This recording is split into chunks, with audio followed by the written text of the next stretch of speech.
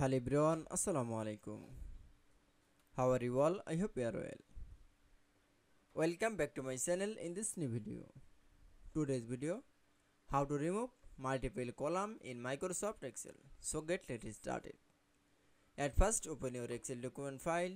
Firstly then show the Excel document from the then show the multiple column, then show the this multiple column, in this multiple column from the all column is the from remove.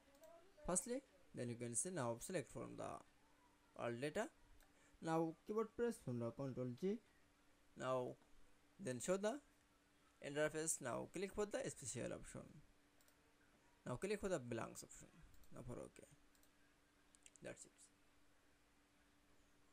Then we show the select from the all multiple row. Sorry, multiple column. Now keyboard press from the Ctrl minus.